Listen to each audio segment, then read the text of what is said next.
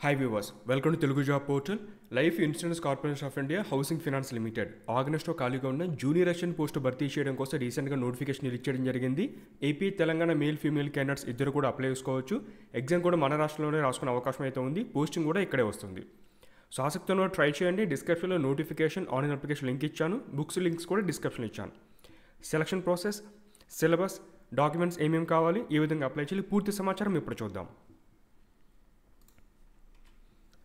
ముందుగా important dates. Online ద్వారా apply చేయడానికి మరియు ఫీజు పే చేయడానికి 14 ఆగస్ట్ చివరి తేదీ. Next hall tickets. ఎగ్జామ్కి 1 వీక్ బిఫోర్ మీకు ఆన్లైన్లో లింక్ అనేది యాక్టివ్ అవుతుంది. వెబ్సైట్ని ఫాలో అవుతూ ఉండండి. ఎగ్జామినేషన్ సెప్టెంబర్లో ఎగ్జామ్ ఉంటుంది. ఎగ్జాక్ట్ డేట్ అయితే ప్రొవైడ్ చేయలేదు. నెక్స్ట్ శాలరీ ఏ విధంగా ఉంటుంది. ఇక్కడ సిటీ కేటగిరీస్ ఇచ్చారు. కేటగిరీ 1, 2, 3 అని చెప్పేసి బేసిక్ పే 20,000తో పాటుగా HRA, other benefits, PF, company contribution టోటల్గా అన్ని కలుపుకుంటే కూడా 35,000, 33,000, 32,000 ఈ విధంగా మీకు ఏ సిటీలో పోస్టింగ్ వస్తుందో వాటిని బేస్ చేసుకొని శాలరీ అయితే ఉంటుంది. Next vacancies. టోటల్ 200 వేకెన్సీస్ ఉన్నాయి. ఇందులో తెలంగాణకి 31 వేకెన్సీస్ కేటాయించారు. ఏపీకి 12 వేకెన్సీస్. ఇక్కడ మీరు ఏదైనా ఒక స్టేట్ మాత్రం అప్లై చేయాల్సి ఉంటుంది. ఆ లిస్ట్ మీరు ఒకసారి చూసుకోండి ఇక్కడ. Next eligibility condition, age limit, education qualification. అభ్యర్థి మినిమం 60% మార్క్స్తో ఏదైనా డిసిప్లిన్లో గ్రాడ్యుయేషన్ పూర్తి చేసి ఉండాలి. చాలామంది 3 ఇయర్స్ చదువుతారు, 4 ఇయర్స్ చదువుతారు. ఏదైనా కూడా గవర్నమెంట్ రికగ్నైజ్డ్ ఇన్స్టిట్యూట్ యూనివర్సిటీ నుంచి మీరు గ్రాడ్యుయేషన్ కంప్లీట్ చేస్తుంటే చాలు. 60% మార్క్స్. ఇక్కడ 3 ఇయర్స్ 4 ఇయర్స్ స్పెసిఫిక్గా ఏమీ మెన్షన్ చేయలేదు. జస్ట్ గ్రాడ్యుయేట్ డిగ్రీ అంతే. ఒక కండిషన్ కూడా ఇచ్చారు. ఎవరైనా క్యాండిడేట్స్ కరస్పాండెంట్స్ కానీ, డిస్టెన్స్ కానీ లేదా పార్ట్ టైం, సో వారు అప్లై చేయడానికి ఎలిజిబిలిటీ లేదు. ఆ విషయాన్ని గమనించండి. Next computer knowledge. ఇది కూడా చాలా ఇంపార్టెంట్. ఖచ్చితంగా అభ్యర్థికి కంప్యూటర్ నాలెడ్జ్ ఉండాలి. అది మీరు రికగ్నైజ్ ఇన్స్టిట్యూట్ నుండి పూర్తి చేసినా పర్వాలేదు, లేదంటే మీకు సర్టిఫికేట్ కోర్స్ ఉన్నా, లేదా డిప్లొమా కంప్లీట్ చేసుకున్నా, లేదా డిగ్రీలో ఒక సబ్జెక్ట్ కింద చదువున్నా పర్వాలేదు. బట్ అభ్యర్థికి కంప్యూటర్ నాలెడ్జ్ అయితే ఉండాలి. వర్క్ ఎక్స్పీరియన్స్ ప్రిఫర్డ్ అని చెప్పారు, కానీ ఖచ్చితంగా మ్యాండేటరీగా ఇన్ని మంత్స్ లేదా ఇన్ని ఇయర్స్ ఉండాలని చెప్పి నోటిఫికేషన్లో మెన్షన్ చేయలేదు. ఇక్కడ జస్ట్ ఇక్కడ ఏంటంటే సింపుల్గా ప్రిఫర్డ్ అని ఇచ్చారు. బట్ ఎవరికన్నా ఆ పోస్ట్ తగ్గట్టుగా ఏమైనా ఎక్స్పీరియన్స్ ఉంటే ఇంటర్వ్యూ పూర్తయిన తర్వాత ఫైనల్ సెలక్షన్లో వాళ్ళకి కొంత అడ్వాంటేజ్ అవకాశం ఉంటుంది. బట్ అందరూ కూడా అప్లై చేసుకోవచ్చు. Computer skills mandatory. Minimum 21, maximum 28 వరకు ఏజ్ లిమిట్ ఇచ్చారు. ఇవి అక్కడ మీకు 2 డేట్ ఆఫ్ బర్త్ ఇచ్చారు. సో వీటి మధ్య అభ్యర్థి పుట్టి ఉంటే అప్లై చేయడానికి ఎలిజిబిలిటీ ఉంటుంది. నెక్స్ట్ సెలక్షన్ ప్రాసెస్ ఏ విధంగా ఉంటుంది. Online examination, interview. ఇక్కడ ఎగ్జామ్ సంబంధించి జనరల్ కాంపిటేటివ్ సిలబస్ ఇచ్చారండి. ఇది English language, reasoning, general awareness. ముఖ్యంగా ఇక్కడ with special emphasis on housing finance industry. So మనకి బ్యాంకింగ్ నోటిఫికేషన్స్ ఇవన్నీ వచ్చినప్పుడు ఎక్కువగా with special reference to banking అంటారు. సో వాటికి ప్రయారిటీ ఇస్తారు ఎక్కువగా. ఇక్కడ హౌసింగ్ ఫినాన్స్ సంబంధించిన నోటిఫికేషన్ కాబట్టి హౌసింగ్ ఫినాన్స్ ఇండస్ట్రీకి సంబంధించిన వాటిపైన మీరు ఎక్కువగా కాన్సన్ట్రేట్ చేయాలి. క్వశ్చన్స్ కూడా ఎక్కువగా వచ్చే అవకాశం ఉంటుంది. తర్వాత న్యూమెరికల్ ఎబిలిటీ ఉంది, కంప్యూటర్ స్కిల్. సో ఓవరాల్ ప్రతి సెక్షన్కి 40 questions, 40 marks, 200 questions, 200 marks. English లాంగ్వేజ్లో మాత్రం పేపర్ ఉంటుంది. 2 అవర్స్ టైమింగ్ ఎగ్జామ్. తర్వాత నెగిటివ్ మార్కింగ్ కూడా ఉంది. 1/4 0.25 మార్క్స్ అని కట్ చేస్తారు. రాంగ్ ఆన్సర్ పెడితే ఆ విషయాన్ని గమనించండి. ఇక్కడ ఎగ్జామ్లో వచ్చిన మార్క్స్ని బేస్ చేసుకుని ఇంటర్వ్యూకి షార్ట్ లిస్ట్ చేస్తారు. ఫైనల్ మీకు ఎలా ఉంటుందంటే ఎగ్జామినేషన్, ఇంటర్వ్యూలో వచ్చిన మార్క్స్ ద్వారా ఫైనల్ మెరిట్ లిస్ట్ అనేది ప్రిపేర్ చేయడం జరుగుతుంది. ఇక్కడ మెడికల్ ఎగ్జామినేషన్ క్లియర్ చేయాల్సి ఉంటుంది ఫైనల్గా, అంతే. Next books. చాలామంది కాంపిటేటివ్ ఎగ్జామ్ ప్రిపేర్ అవుతూ ఉంటారు. UPSC, SSC, banking. మ్యాక్సిమం ఈ కాంపిటేటివ్ సిలబస్ అనేది కామన్గా ఉంటుంది అందరికీ. సో వాళ్ళు మీరు డైరెక్ట్గా అప్లై చేసుకోవచ్చు. మీకు పెద్ద ప్రాబ్లం ఏం కాదు.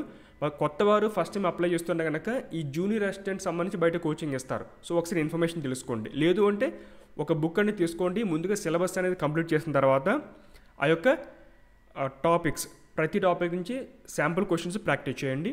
దాంతోపాటుగా ఈ హౌసింగ్ ఫినాన్స్ ఇండస్ట్రీకి సంబంధించి క్వశ్చన్స్ ఉంటాయి. ఎక్కువగా ఈ హౌసింగ్ ఫినాన్స్ సంబంధించిన నోటిఫికేషన్ కాబట్టి ఇందులోంచి ఎక్కువ క్వశ్చన్స్ వచ్చే అవకాశం ఉంటుంది. సో వీటిపైన కాన్సన్ట్రేట్ చేయండి. విడిగా బుక్స్ కూడా అవైలబిలిటీ ఉన్నాయి. తర్వాత ఈ అసిస్టెంట్ సంబంధించి ప్రీవియస్ ఇయర్స్ ఇంతకుముందు ఈ English language, numerical ability, reasoning వీటికి సంబంధించి కొన్ని ఎంసీక్యూస్ ఉన్నాయి. ఇవి కూడా ప్రాక్టీస్ చేస్తే క్వశ్చన్కి ఎంత టైం పడుతుంది మీకు ఐడియా ఉంటుంది అనమాట. మీకు దగ్గర బుక్ స్టాల్లో మ్యాక్సిమం అన్ని బుక్స్ అవైలబుల్ ఉంటాయి. ట్రై చేయండి. ఒకవేళ మీకు కుదరకపోతే ఆన్లైన్లో కూడా ట్రై చేయండి. డిస్క్రిప్షన్లో లింక్స్ ఇచ్చాను. తర్వాత ఎగ్జామ్. ఏపీలో వైజాగ్ ఉంది, గుంటూరు ఆర్ విజయవాడలో సెంటర్ వచ్చే అవకాశం ఉంటుంది, రాజమండ్రి, రాజమహేంద్రవరం, విజయనగరం, శ్రీకాకుళం, తిరుపతి, నెల్లూరు, కర్నూలు, కడప. తెలంగాణ అయితే హైదరాబాద్, కరీంనగర్, వరంగల్ ఇవి సెంటర్స్. ఇంకా ఇంటర్వ్యూ సంబంధించి వాళ్ళు షార్ట్ లిస్ట్ అయిన తర్వాత ఇన్ఫర్మేషన్ ప్రొవైడ్ చేస్తారు, మీరు ఫాలో అవుతుండండి. నెక్స్ట్ ఏ విధంగా అప్లై చేసుకోవాలి, ముందుగా మీ యొక్క photograph, signature, left thumb impression, hand return declaration ready చేసి పెట్టుకోవాల్సి ఉంటుంది. ఇక్కడ హ్యాండ్ రిటన్ డిక్లరేషన్ అంటే ఈ యొక్క ఇన్ఫర్మేషన్, ఈ యొక్క పారాగ్రాఫ్ని మీరు పేపర్ పైన ఎవరైతే అప్లై చేస్తున్నారో అభ్యర్థి రాసి స్కాన్ చేసి అప్లోడ్ చేయాలి. ఈ డాక్యుమెంట్ రెడీ చేసుకున్న తర్వాత ప్రాసెస్ స్టార్ట్ చేయండి. నెక్స్ట్ 800 రూపీస్ ఫీజు అయితే ఉంది. అప్లికేషన్ రిజిస్ట్రేషన్, మీకు పేజ్ నెంబర్ 7లో డీటెయిల్స్ ఇచ్చారు, అది ఒకసారి చూసుకొని స్టార్ట్ చేయండి. ఫీజు ఎలా పే చేయాలి మొత్తం ఇన్ఫర్మేషన్ అయితే ఉంది.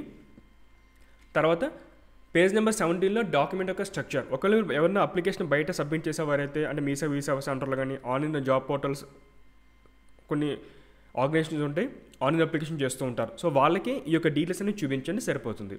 అంటే ఫోటోగ్రాఫ్ ఏ ఫార్మాట్లో ఉండాలి, ఏ సైజ్ ఉండాలి, డైమెన్షన్ అంతా, signature, left thumb impression, hand return declaration ఇవన్నీ కూడా ఇచ్చారు. ఇది ఒకసారి రెడీ చేసి పెట్టుకోండి.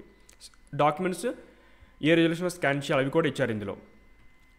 తర్వాత ఇది ఐబీపీఎస్ అప్లికేషన్ పోర్టల్లో ఇచ్చారు, ఇది మీరు ఈజీగా రిజిస్టర్ చేసుకోవచ్చు. ముందుగా ఒకసారి ఈ డాక్యుమెంట్స్ చదవండి, రెఫరెన్స్ డాక్యుమెంట్స్. ఆ తర్వాత న్యూ రిజిస్ట్రేషన్ చేసుకోవాలి. 14th ఆగస్ట్ చివరి తేదీ అప్లై చేయడానికి, 29th ఆగస్ట్ వచ్చి మీరు సబ్మిట్ చేసిన అప్లికేషన్ ప్రింట్అవుట్ తీసుకోవడానికి చివరి తేదీ. ప్రింట్అవుట్ తీసుకుని ఒక అప్లికేషన్ మీరు సేవ్ చేసి పెట్టుకోండి. తర్వాత పీడిఎఫ్ కూడా సేవ్ చేసుకోండి. New registration total 6 step process. ముందుగా బేసిక్ ఇన్ఫర్మేషన్ అంటే మీ యొక్క నేమ్, మీ యొక్క మొబైల్ నెంబర్, ఈమెయిల్ ఐడి ఇచ్చి సేవ్ నెక్స్ట్ అంటే నెక్స్ట్ స్టెప్లో మీకు ఒక user name or registration number కానీ పాస్వర్డ్ వస్తుంది, అవి సేవ్ చేసి పెట్టుకోండి. ఈ రిజిస్ట్రేషన్ ప్రాసెస్ కంప్లీట్ అయ్యే వరకు అవి యూజ్ అవుతాయి. అంటే ఆ యొక్క డీటెయిల్స్ మీరు యూజ్ చేసుకుని లాగిన్ అయ్యి కాల్ లెటర్ డౌన్లోడ్ చేసుకోవచ్చు, రిజల్ట్ చెక్ చేసుకోవచ్చు.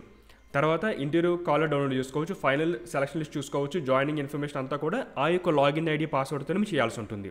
అది నెక్స్ట్ స్టెప్. అంటే ఈ డీటెయిల్స్ ఇచ్చి నెక్స్ట్ వెళ్ళగానే ఇక్కడ ఈ ఫోటో సిగ్నేచర్ స్టెప్ దగ్గర మీకు కనిపిస్తాయి, అవి సేవ్ చేసి పెట్టుకోండి. ఫోటో సిగ్నేచర్ అప్లోడ్ చేసిన తర్వాత డీటెయిల్స్ అంటే మీ యొక్క ఎడ్యుకేషన్ క్వాలిఫికేషన్ డీటెయిల్స్ అవ్వచ్చు, మీ యొక్క కేటగిరీ, మీ యొక్క అడ్రస్, ఎగ్జామ్ సిటీ, ఇలా 1 by 1 మొత్తం మీరు సెలెక్ట్ చేసుకోవాలి. మీకు అప్లికేషన్ ప్రివ్యూ చూసుకుంటారు, మీరు ఏమైతే ఎంటర్ చేస్తారో డీటెయిల్స్ అని చూసుకున్న తర్వాత hand return declaration, left thumb impression upload చేస్తారు, ఫైనల్గా పేమెంట్ చేస్తారు. పేమెంట్ అయిపోయిన తర్వాత టాప్ లెఫ్ట్ సైడ్ కానీ టాప్ రైట్ సైడ్ కానీ మీరు ఫీజు పేమెంట్ చేసిన చలాన్ ఉంటుంది, తర్వాత మీ అప్లికేషన్ ఉంటుంది, డౌన్లోడ్ చేసుకోండి అంతే. అది ఆన్లైన్ అప్లికేషన్ పోర్టల్. ఇది LIC housing finance limited website. ఇది పైన మీకు కెరియర్స్ మెనూ ఉంటుంది, అది క్లిక్ చేయగానే రీసెంట్గా రిలీజ్ చేసిన జూనియర్ అసిస్టెంట్ నోటిఫికేషన్ ఉంటుంది, ఆన్లైన్ అప్లికేషన్ లింక్ ఉంటుంది.